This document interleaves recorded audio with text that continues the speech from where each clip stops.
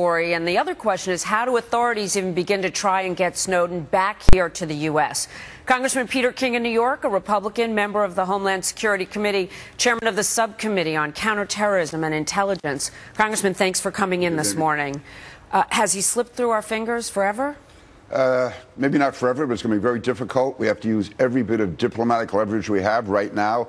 The president should be in contact with Putin, saying that this whole reset button with Russia, that's off if Putin allows him to leave the country and does not send him back to the United States. They're talking about Iceland. Iceland is a NATO ally. We should take whatever action we have to, diplomatically, financially, against Iceland. As far as Cuba and Venezuela, that's a haven for refugees from American justice.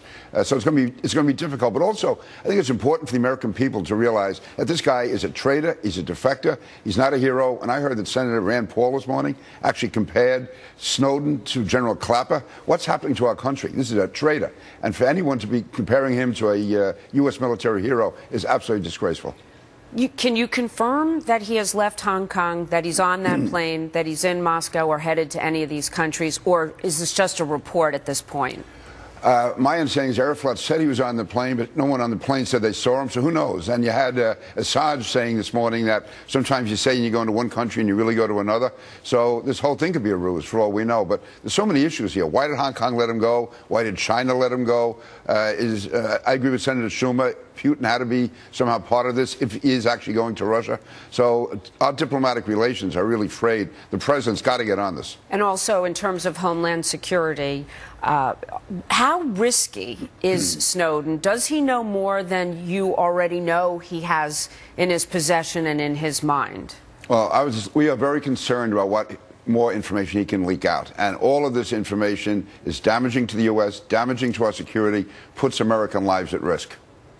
In terms of him leaving Hong Kong, if he in fact did, Hong Kong is claiming this morning that they requested additional paperwork from the United States and our country didn't comply. What information did they need to hold him for us? And can you confirm whether or not the White House actually participated in supplying what was needed, or, I guess, let it go, and here we are now trying to track them all over the world? Well, I don't know the latest details, but I do know that the U.S. government filed necessary papers. If there were any additional information needed, and this happens often, that goes back and forth, that is no excuse to let him go. Once a government files papers saying that a person is a fugitive from justice, they have to hold him until that's resolved. What about the countries, you said with Iceland we have relations, NATO agreements, Cuba and Venezuela, if that's where he's headed, or somewhere else in South America, they will protect him. And will they do that because he's valuable to them from an intelligence standpoint, or because they can thumb their nose at us that they have someone they know the U.S. wants to get back? Jimmy, I would say all of the above. At very least, just having someone that we want makes them feel good. Joanne Chesimard has been there all these years. But also, this guy does have intel. He does have intelligence. They will have him. And so I'd say for all of the above, it's all the more reason, by the way, that we should make it clear that anyone, certainly any American who cooperates and is facilitating him escaping or getting to another country, should be indicted for aiding and abetting a fugitive from justice. This is no longer a game. Let me mention on the left side of your screen, folks, we're watching that the passengers from that flight actually get off this plane, and everyone there is looking for Edward Snowden to see if he actually disembarks from the plane. You'll see a flurry of activity because every press organization is there right now.